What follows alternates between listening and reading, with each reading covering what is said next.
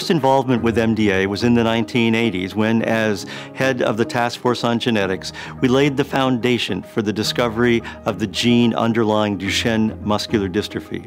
This discovery laid the groundwork for the field of genetic medicine, which today is one of the most promising areas of scientific discovery, helping people not only with muscular dystrophy, but many other diseases as well. The MDA actually made investments of gene therapy really at the very outset of this field being developed in the late 1990s. And it's continued through the last 20 years to help advance the field. And now we have the opportunity to see the same benefits for patients with Duchenne.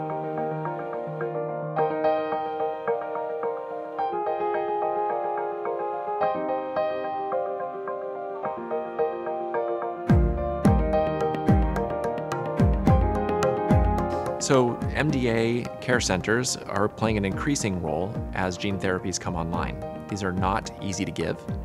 They are complicated, and the places where that expertise resides are the care centers, because these are very rare diseases, and so the likelihood that someone outside of a care center will have seen enough cases, delivered enough doses of these medications to do it as safely as we need to, is very low. This is really happening.